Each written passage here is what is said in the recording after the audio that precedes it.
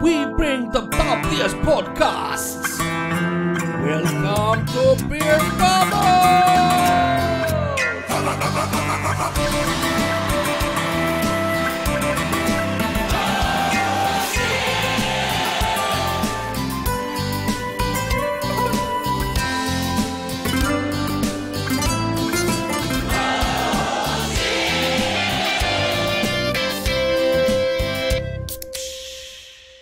Hi all, we're back with part 2 of the Swedish beer history episode.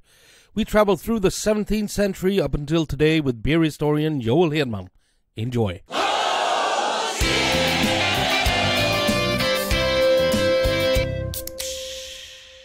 Hey everyone, and welcome back to Beer Bubbles, the number one bubbliest podcast in the world, we think. And you have listened to the first episode now, right? Well, hopefully you have. Yeah, if you haven't, do that, because I'm not going to explain the situation right here.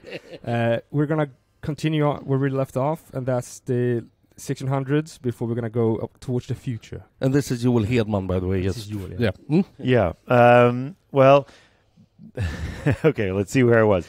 What I really wanted to make sure I mentioned a little bit more from all those visitors that came to Sweden back in the 1600s, because they give us a unique insight into the drinking traditions in Sweden, because oftentimes the Italians and the French and whatnot found them rather strange.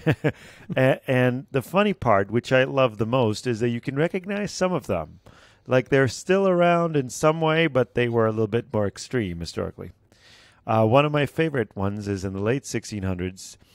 Let's see, it's Charles the 11th, I think it was, and he met up with somebody involved with Uppsala University, and they met in Uppsala Slott, Uppsala Castle, and they were drinking beer together. And when you drink beer, you toast, and then you drink, then you finish your beer. So you never leave anything in your glasses like we do here. You have to finish them all. And if you're rich, you'd afford all the drinking vessels in the world. You have, like a fancy beer bar, for example, you have one glass for every beer. And after a while, it gets a little difficult. If you're in a bigger setting and people are cheering with you, then you drink, maybe they couldn't double check that you finished all that you should. But whenever you toasted with somebody, you had to drink. Otherwise, that was an insult. You could take out your sword and stab me down if I didn't. But when this guy was drinking with the king, he felt a little overwhelmed. He couldn't continue. So he started to cheat and hide a bunch of glasses behind the curtain, like putting them away to like try to survive the night. And that might feel like a nice compromise, okay? He doesn't know I'm not insulting the king, but still I don't have to get overly drunk. But the fact is the king finds out that this guy has been leaving beer behind. Now, what do you think the king did in the late 1600s? Executed him? No, it wasn't that bad, but Okay. he ordered him to drink every last drop. So he's like, he took every glass, and then he's like, okay, you finish this one, and when you're done with that, finish this one, take that. And he continued like that until he drank all the beers, because otherwise it would have been an insult. So that's Just like you force your kids to eat their vegetables when they finish that, or well, maybe a little bit like But that. is there any truth to, like, when you toast with your right hand? Because you can reach for your sword, or... Yeah, it's there are a bunch of different. I'm not sure which things are just theories and what is, but it's always like you're open, you're showing your hands, and you're looking at somebody. It's all a way of sort of showing trust. But I'm not sure. You're supposed to eat with one hand and then sort of wipe your ass with the other one if you go back historically. But it's all like showing that you're not here as an enemy. If I, for example, would have fought any of you guys when we're sitting like this drinking together and we're cheering, now we're showing that we're friends. So if I would have, let's say I punched any of you guys, it would have been twice as bad, because I shown us that you're a friend. Yeah, so that would be like me disrespect in a bigger way. Right. So definitely many funny traditions when it comes to beer that were really firm and important. Also, you could always have had a legal obligation in beer. You toast it over a beer, like that was a way of making document valid. Like you were, it's a Like way a of sort of signature, opening right? up and becoming friends, sort of. So back in the day, going home to the family pissed drunk was actually about life and death. Actually, that's another fun thing. There's a Swedish historian, I should remember her name, Annika something. She focuses on the 1600s specifically, or Stormakt, the great era of Sweden. And she wrote about a trick that they used, fathers used to see if the son-in-law, if he was a suitable suitor for their daughters. Like, they would get them really, really drunk and see how they behaved.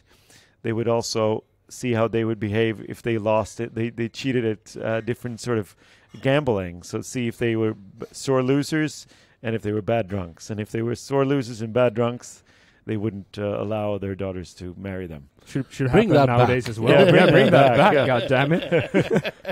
Can't hold your liquor? Get the fuck out of here. Something totally unrelated I heard the other day, because I find drinks and history fun as well. Yeah. I heard that the only part of the English military that doesn't have to stand up when they toast the Queen is the Royal Navy. Because there was an admiral who sat in the galley with a couple of sailors, and they drank, and they stood up when they toasted the Queen, and he hit his head on a beam. And then he went to the Queen and complained. So after that, the Royal Navy didn't have to stand up when they toasted the Queen. Even when there's not a beam above their heads. They don't have to stand up when they toast the Queen. Okay. That's a luxury. All right. What happens if you don't stand up if you're not in the Navy? Well, you would. Yeah. Otherwise, I think you don't stay around that much longer. No. Punk rockers agree with you, but all right. You would probably not be in any part of the military in Nah, the UK probably not. if you didn't. No, that's true. So that was totally unrelated, but still, drinks and history. Yes. It is. Should we continue with beer number 4, right? Four. Yes. We're gonna go for that one. Yeah, we'll leave that Are we one for going? last. Okay. That one Okay. before that. Yeah. I think so. Either way. This got older tradition. Oh yeah, At that's least. true. That's true. Yeah. Well, in Sweden it wasn't Or before. this style has got older tradition. Yeah, in Belgium, but not in Sweden, right? No. Orval came in the late 1900s, or When it came 1836 1836. was the beginning of that brewery. But this, actually, these guys started in 1935. But the style is older, Oh yeah. I'd say. Because this is... Well, you tell us what this is. Yes, we are drinking the... I don't think I can think of any other brewery that brews just one beer. They brew one that is weaker in alcohol content, I've heard. But they just have one brand, and that's Orval. Yeah. Yeah. The first properly strong imported beer that came to Sweden. Yep. And it's a good example of Brettanomyces as well. Yeah. If you want to know what that is like. But it's not a sour beer. This is a Trappist beer, and Trappists are not monks, because they're Cistercianer monks, but the breweries, the cloisters that have breweries are called Trappist cloisters. Certified by the Pope. So, cheers. Cheers. Cheers. Yeah, that was really good. It usually is. Oh, yeah, well, it's one of the 7 original Trappist breweries. No. There was 6 in Belgium and 1 in Holland from the beginning, and now there's 13, I think, around the world. But the reason we have this style is because this style also came to Sweden through monks. You mean Belgian style sort of beers?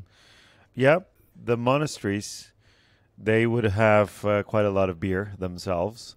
Another funny story about the monks and beer is that they grow their own hops, not just for beer brewing, but also because it's supposed to have a reducing effect on your sexual urges. Hops is also a sedative.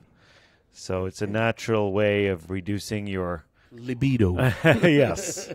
But when it comes to Belgian styles of beer, the documentation where you can more or less figure out exactly which beer we still have, which is of Belgian descent, In Sweden would be through the how you say Valloner? Valonic. The Valonic, yeah. The Valonic craftsmen that came over, they brought with them their own beer culture because they were not big fans of the Swedish beer that we were brewing at all. They came in the early 1600s, and they were brewing the beer that stayed around after they were not working there anymore was the what we call the 100-year-old beer, which would be like an odd brun, or a I don't know how to say that in a good way.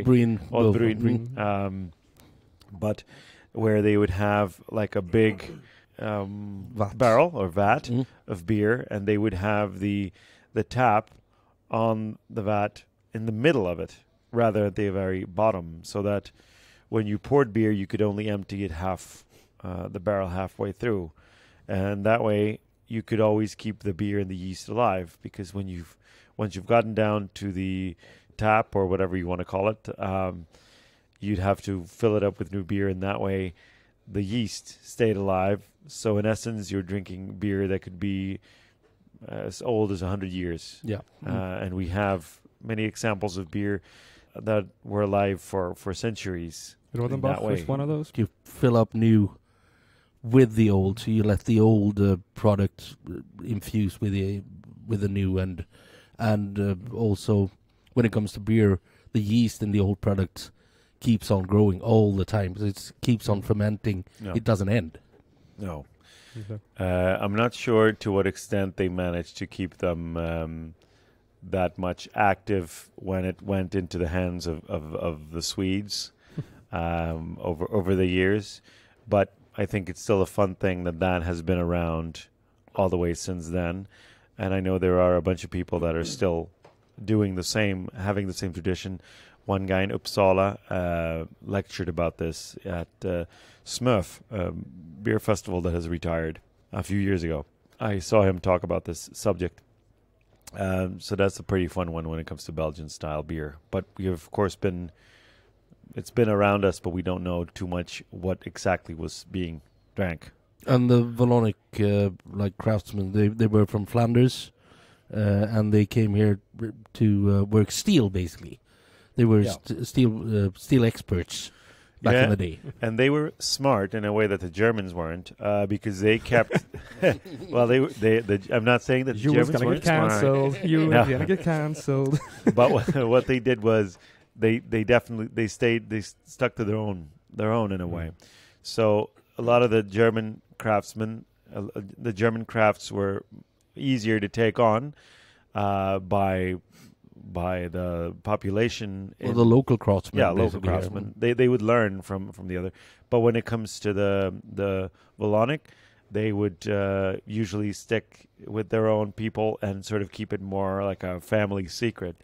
Plus, it was a lot more advanced in a lot of cases. There, for example, working with steel and things like that, it would have been a little bit more tricky. Yeah, well, we talked before the interview about Svensköl. What is that? Oh, that's a difficult one because we know the most that we know about it is that it was divided into different alcohol content, and the richer you were, the fancier and stronger beer you drank.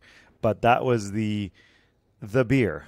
Kind of like today, if you look aside, if you put craft beer aside, what you drink is just beer. And Svensköl would be just the beer that you brewed, but you would divide it like if it was a party or if you were like a friend of the king, you would drink, for example, herröl, which would be like the gentry style. Yeah, like the rich guy's beer. Whereas if you were poor, you drink something weaker, and that would be, for example, called Svenneöl. Okay. It's pretty funny because Svenne is like a sort of a derogatory term for a Swede, but it's a Swedish white trash. yeah, Swedish white trash. But also a Svenne was a sort of a Sven would be a low, like you would be farmhands, for example. That would be a farmhouse Sven, a guy who would help out and do the easier work. So that would be the beer that you drink. Another sort of lower ABV beer would be, for example, ship beer. And it's important that you hear the P at the end. Ship beer. Not ship beer. No T. No T. Ship beer.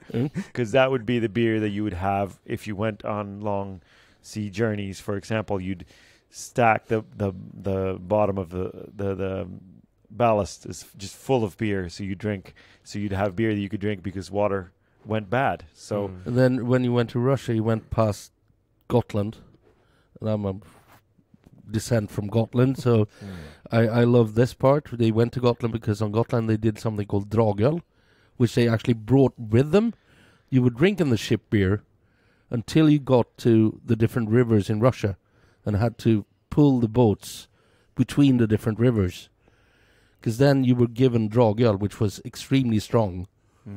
So you wouldn't feel how bad it hurt to pull these ships between the different rivers in Russia. and then it works as a word joke. Det blev drag. Anyway.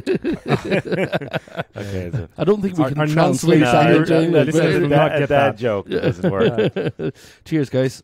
Cheers. It's a Gothenburg joke, so we say in Sweden. We're talking too much. We're not drinking enough. Or you aren't. I'm finishing my glasses, but No, Yeah. I'm a bit more timid. The more historical ones, they're nice. They're very well balanced, but maybe not to my personal liking. well, I've filled up the glass with the Schlenkerla Rauchbier here myself. Speaking of which, if it's okay with you, I wanted to do, just because you can't, I wanted to do like a little mix, because we want to try, if we want to get closer to what a svensk öl would have tasted like, I think we want to bring in, like, I have a base, which is Orval, that makes it a little fruity and take a glass definitely makes it an ale. And then you pour a little bit of Schlenkerla to get a little smokiness. And half and half, or basically, or I think you go bit. half and half, more or less. I'm going to try out and do. I'm timid in the beginning, and then we'll see where we end up. so we're adding a new title for you now, mixologist. Yeah, and then we could add in. It would have been nice to have something, a sour beer now, to get a little bit of that in, but instead we could just pour in a little bit of the darker of the Gale beers. You are just a bit. Yeah. Yep. Just to get something odd and funky in there, herbal, and then we You whisk want me it to get around. some malt vinegar as well? Yeah, that'd be great. Yeah, Yeah. that'd be fun. You keep on talking. I'll go get Yeah. some malt vinegar. Perfect. See where we end up. This seems quite weird. Yeah. There is, though, yet to this day, you do actually mix beers. Some brewers do. Yeah. So So it's some truth in that. But this definitely. is to find out, basically, or imagine what the beer tasted like before. Yeah, because I think the smokiness would have been there, and it would have definitely been a rather warm fermented ale, so you would have a lot of esters in there, most likely. It looks like hot sauce. It's a little strange. Malt vinegar, there we go. I'll do a few drips, a few more drips. There we go. So now I have essentially a little bit of everything in here, but what's important to get a little bit of funk or sourness from the vinegar, smoke, and then make it more ale-y. There you go. This is going to be interesting. Cheers, guys. Cheers. God, it smells. That's not too bad. No, it works. I'm surprised. Yeah. This is nothing like mixing light lager with soy sauce, I tell you. This is actually quite good. Yeah. You usually mix light lager with soy sauce? No, there was a bit like a Swedish TV show about the Swedish beer trip or something, Okay. where they met up with a guy who Oh, he you liked wanna- dark beers, but they I didn't have have a heard dark beer. So when he said, like, when I don't have a dark beer, I take a light beer and I pour some soy sauce in it. And you can see that he normally used like colored soy. It's not proper okay. soy, it's just color. Yeah. And they gave him proper soy sauce, and he drank it, and you can see on his face that this was not what he signed on for. Okay. So you just wanted the color, not the taste. Oh yeah, Yeah. It's a but that weird that one. was interesting, really, Yeah, because it was. Yeah. the tartan. That's why I brought malt vinegar as well, because it's probably would have been that. Just to get a bit of sourness too. Yeah, definitely. I think if we would have had some really old hops, because I don't think they would have had very fresh hops. No. So if you take some aged hops and get that in there as well, you get a better feel of what the beer was like, because it's not like you had them in those vacuumed bags and you put them in the freezer like we do with hops. You know today. what it tastes like a bit? Gotlandsdricku. Oh yeah, Yeah. You're right. I had my first Gotlandsdricku only 6 months ago. Yeah.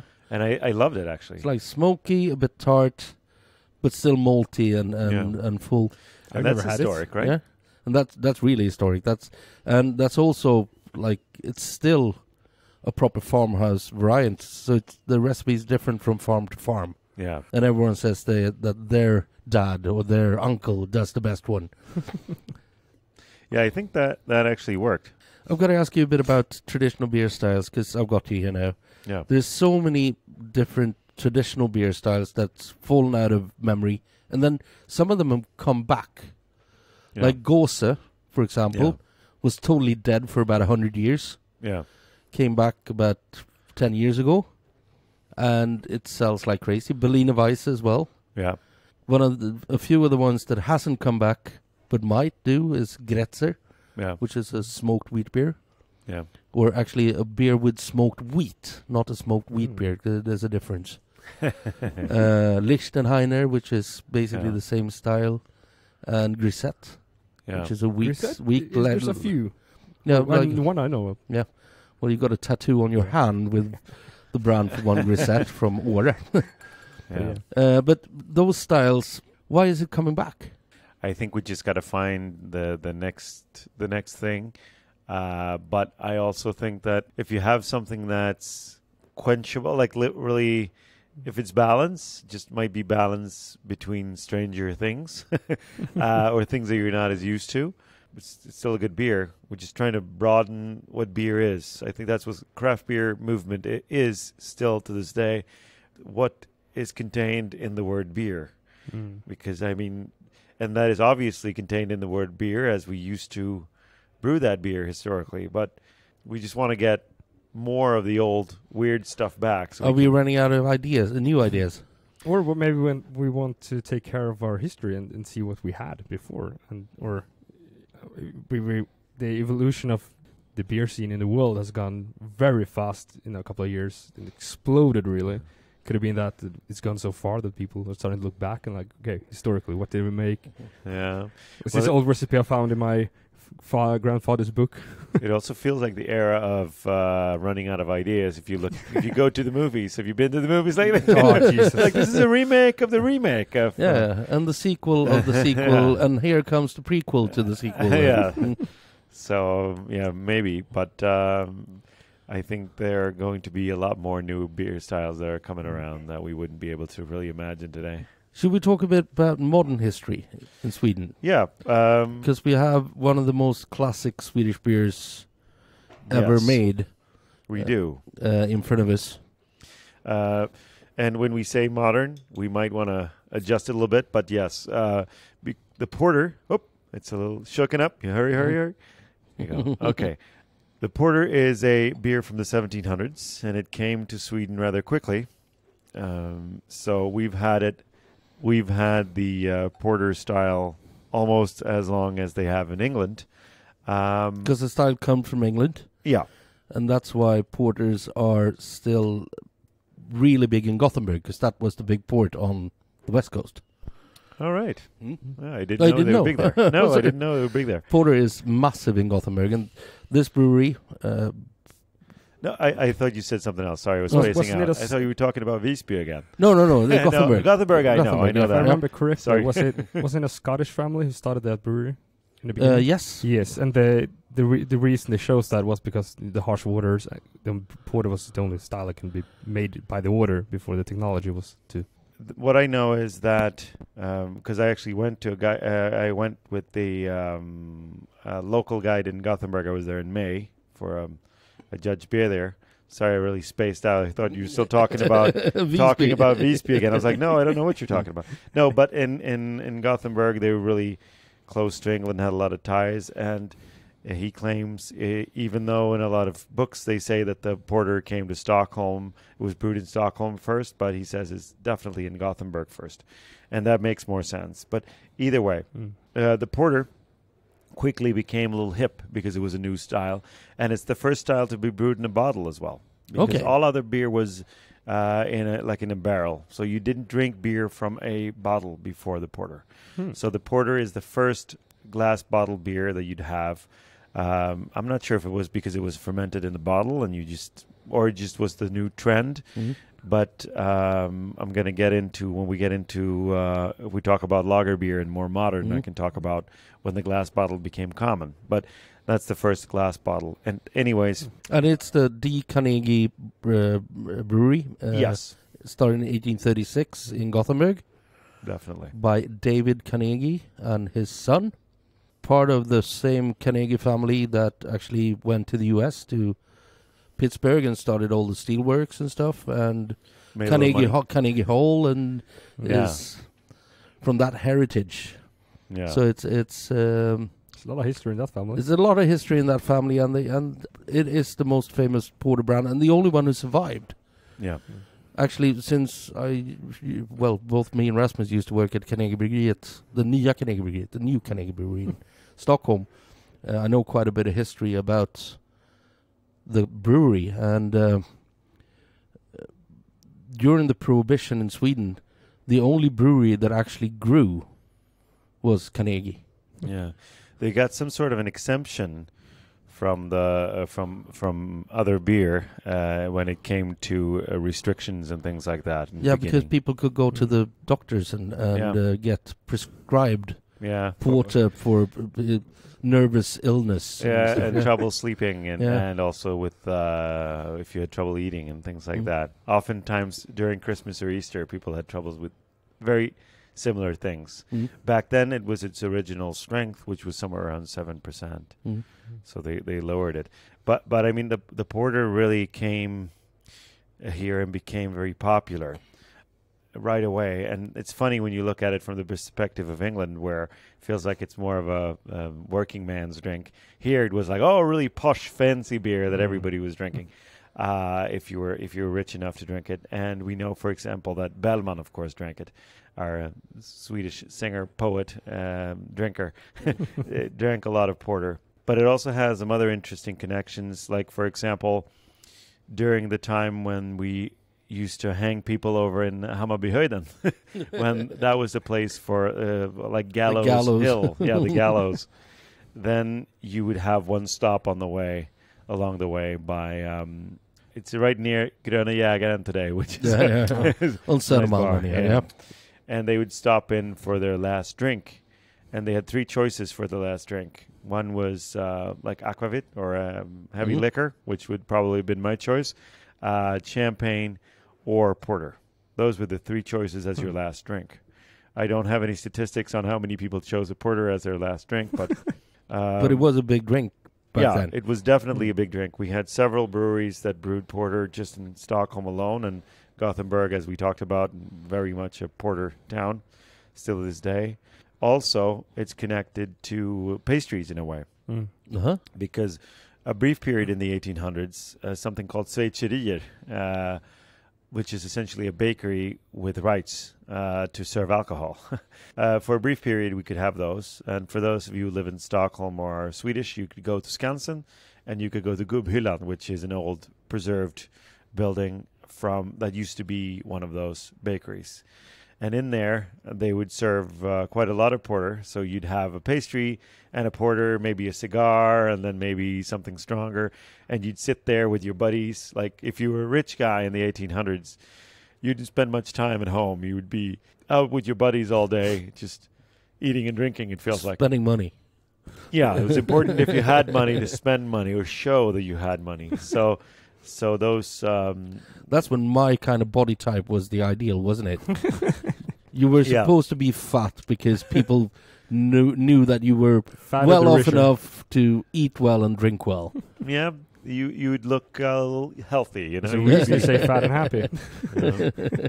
But also, it's still to this day have a living tradition when it comes to a meal that It's very common in the Swedish kitchen. The the porter steak. Yeah, porter steak or bryggadessert or brewer's dessert is also with chocolate cake with porter. And Oh yeah, I didn't know they call it brygga dessert. Yeah. Though, but it feels like an old school thing. Like my grandmother had that connection with it. So I guess they brought those from the bakery. Swisseries. The Swisseries. Yeah, I don't know what you call those. We touched on to the prohibition. Dark age in Sweden. Yes, definitely a dark age.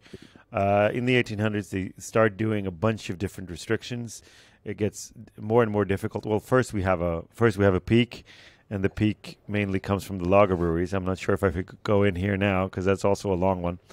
But lager beer comes to Sweden, and it comes to Södermalm in Stockholm first, because there is a guy who opens the German brewery. He brings with him a German guy from Bamberg, a brewer, and they open the German brewery pretty close to Nytorget today. And they opened this brewery right in the middle of nowhere because this was considered really far away. Today it's in the inner city of Stockholm, a really hip area.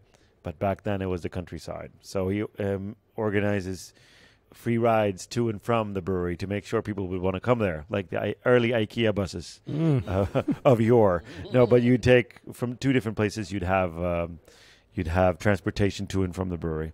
He also opened the first amusement park brewery. Is that one where you'd have different games and things like that. And he was very much inspired by German beer culture, where you'd have it decorated like Bierstube sort of a thing, which really became big in the late 1800s, early 1900s. And beer becomes really this more controlled beer where we brew cold fermented beer, and we need to be close to water because we need to get ice from the lakes before we get refrigeration, which comes later. And also you need a lot more space, so you want to have cheap land. So Södermalm, and in some cases Norrmalm as well, became popular places for that from the perspective of Stockholm. And what they first brew is a style of beer that they start, which would be the equivalent of a Märzen, or as we would say in Swedish, a Bärs, or a Bayersk, which would be, well, a Bavarian beer, essentially. So the sort of amber-colored lager like beer. a Vienna-style lager today, basically. Because the Vienna is actually, well, right before the Märzen, but they're essentially the same. Some differences in those two styles. But then beer becomes this huge thing, and it's a lot easier to keep the quality high, make sure that they're good for longer. Before the lager beer came around, usually you'd buy a beer that would go bad quite quickly, and you would go to your local closest brewery. If you didn't brew yourself, you'd go to your local brewery and you'd buy one, like a case to go.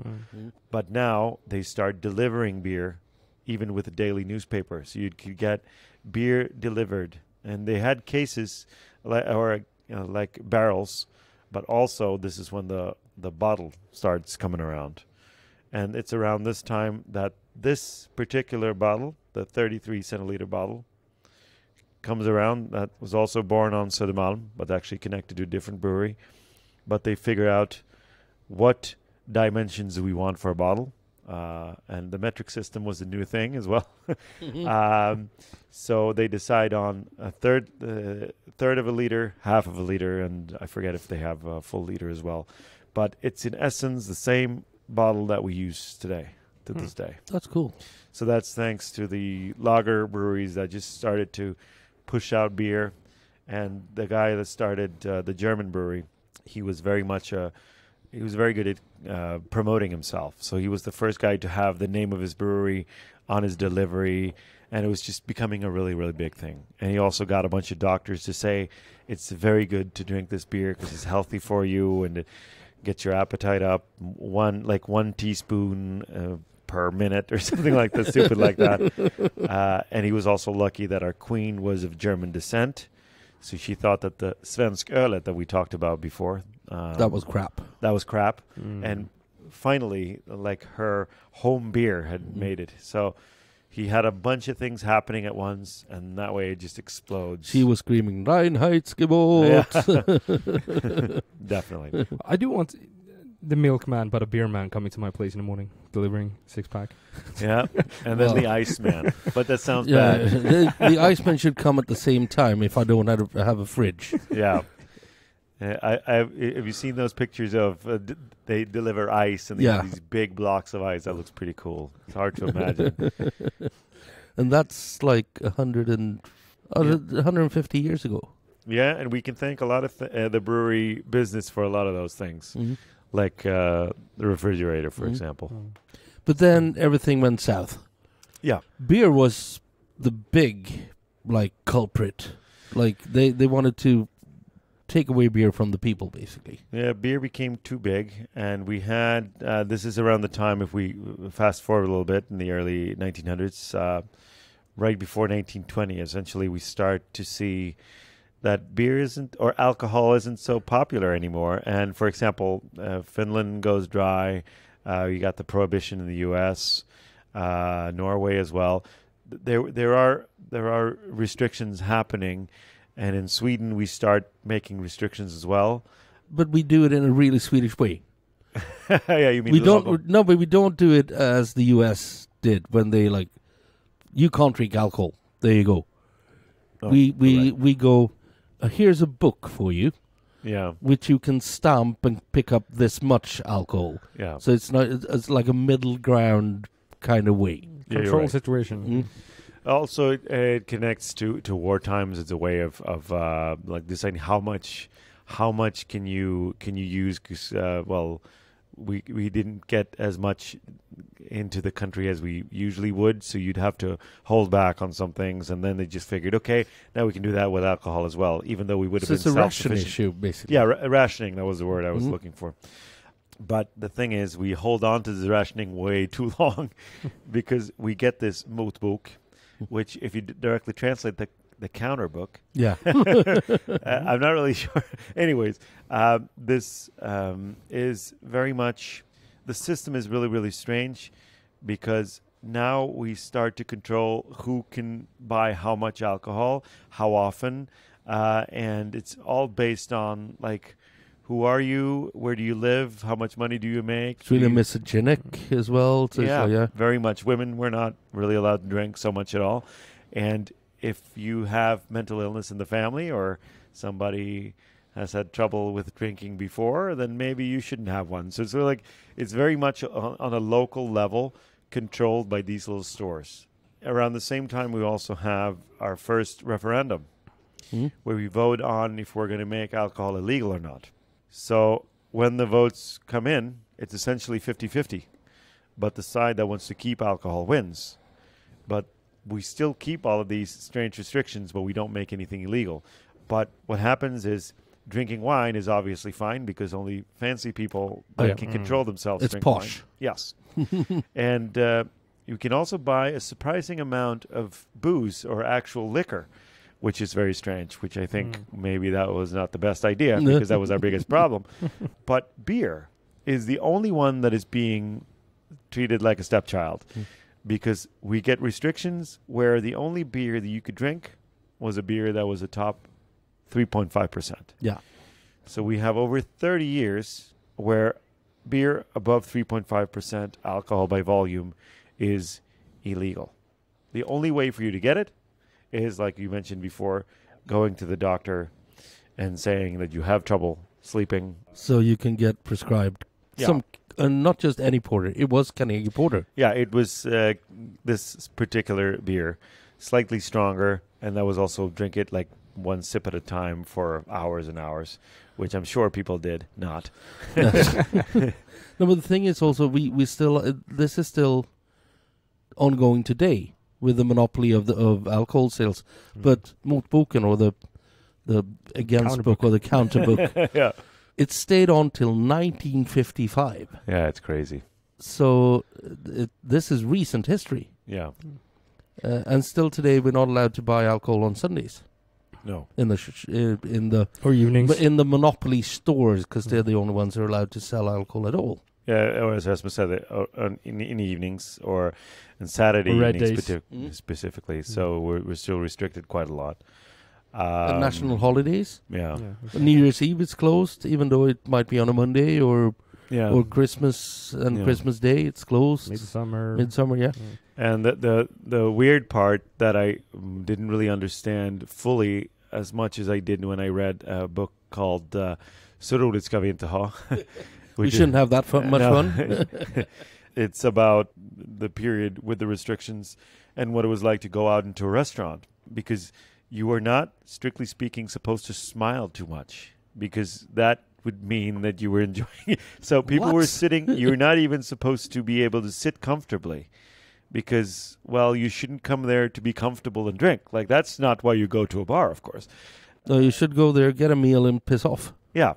And this is where it gets really, really crazy, because they would cut off the backs of chairs in a lot of cases so that it wouldn't be too comfortable sitting there. And you would only be allowed to drink a certain amount when you go out to eat, and you had to order food. So that's why we have a history of people ordering food that they never ate. And the Pilsner cafes, where you have the cheese sandwich who went back and forth to tables because you had to order food. Yeah, to get a beer.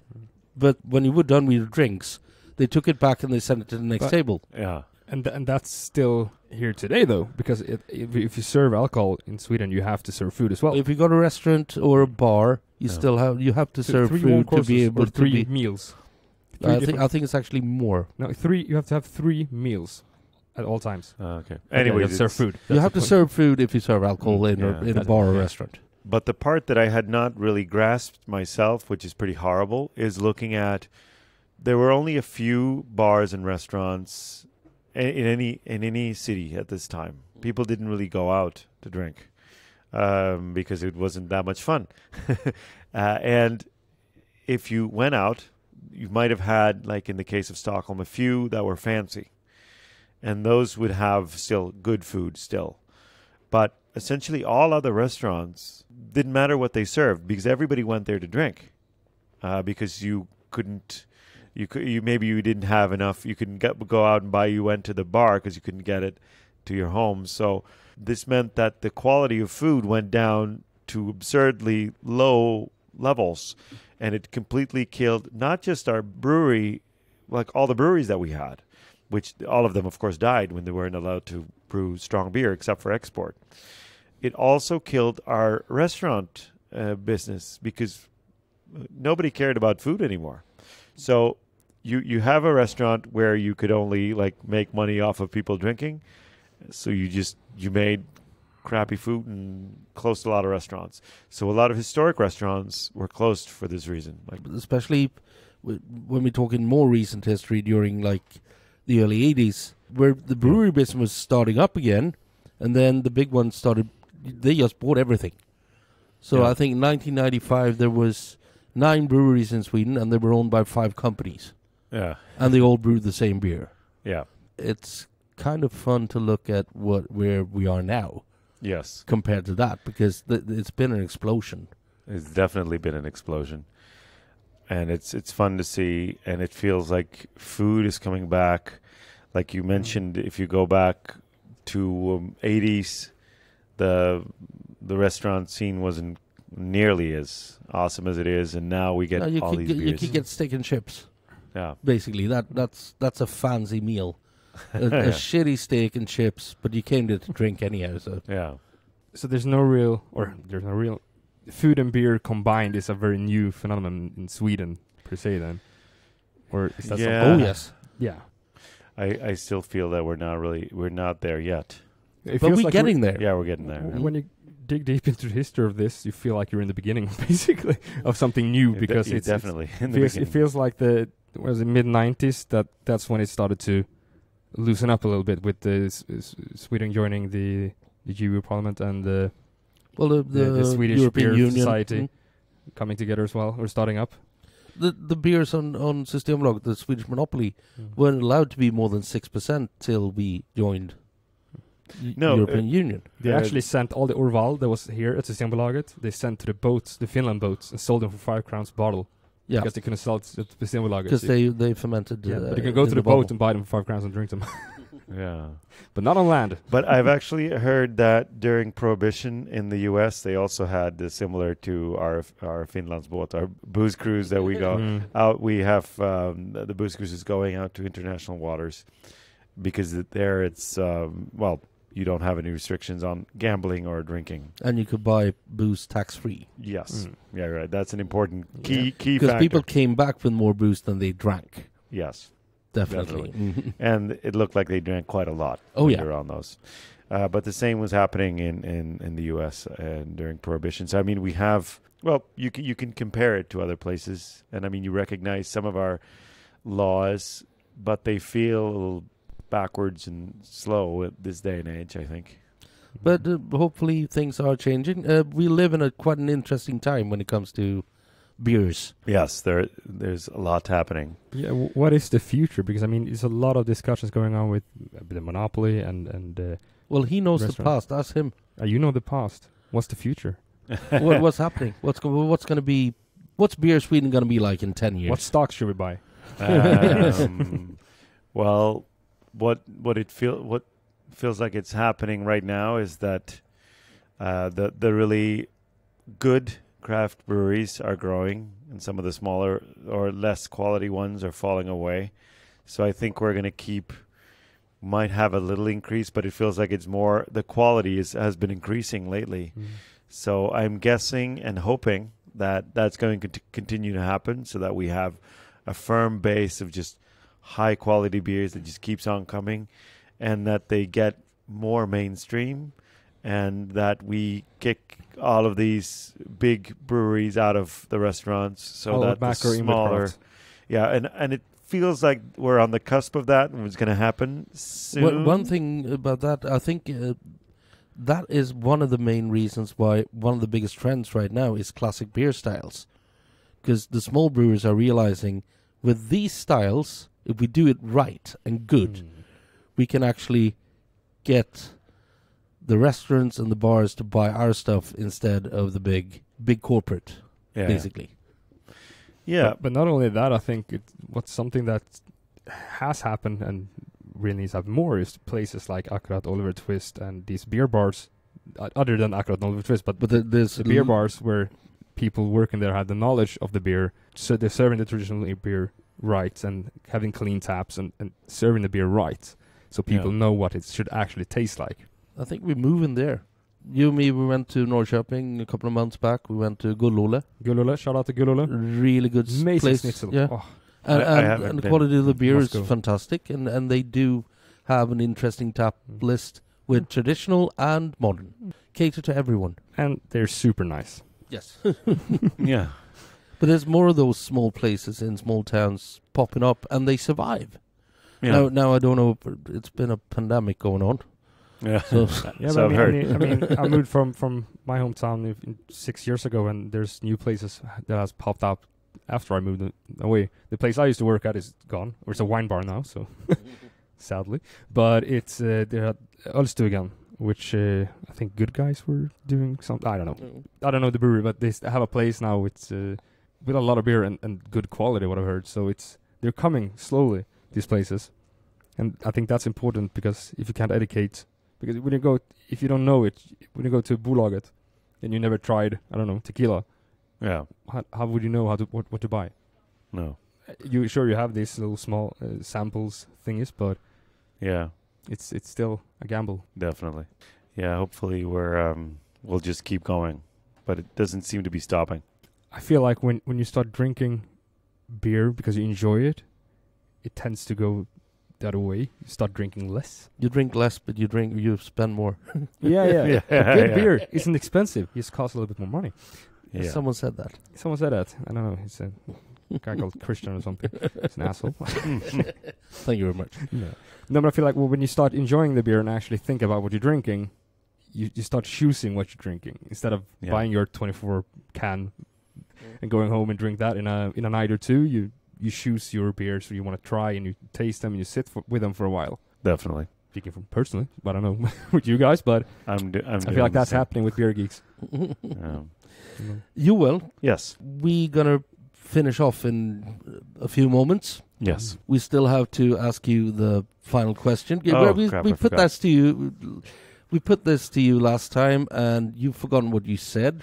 Yeah. You said earlier, anyhow. So And for some reason, you are dying twice. yeah, I'm dying again. you only live twice. You accidentally Sounds like survived. a You Bond accidentally movie. survived the last time, so you had a last beer without.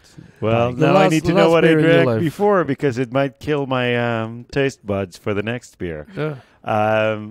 It's so difficult because it feels like I would definitely choose something of a classic beer, some of the classic beer styles, and it always goes. Lately, for the last 2 years or so, it's been English bitters and Czech or German pilsners a lot. So now I just got to pick brands here. But I feel a bit more English today, so I'd say why not pick Landlord as my last beer? Timothy Taylor's Landlord.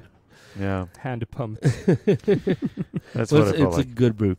Guys out there, thank you for tuning in, and you will.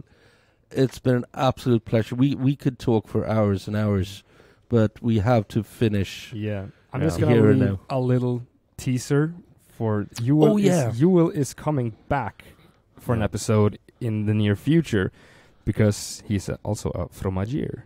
Yeah. Yeah. So that episode is going to include beer and cheese and 3 full stomachs and hopefully happy. And also, Guys. if you want to read more about what Joel has written, Yeah. Care of Hops, I don't know which number it is. You got it there. Yep. The last one I wrote about Stockholm beer history in this one. So, But there are it's- 2 different covers it's on this it. one, but it's It's Care of Hops Autumn 2021. That's a little Mm. confusing as we're sitting Um, here and We're sitting here in the beginning of 2022, Yeah. but still, the number is called Autumn 2021. If you want to read more about Joel's, what he writes about his beer history, basically. And you can also visit Yeah. him on Instagram, right? At Oldagboken, which Yeah. is beer diary. or you could always check out my homepage. It's joelhedman.com. Even better, That's even what I better. do. So And that's where they can book tours and stuff like yeah, that as you well. can. You'll find all important information like tours that I do, or if I do some sort of a lecture thing, or I do tasting, or whatever else I do. We only have one more thing to say to you guys, and that is drink better better beer. beer.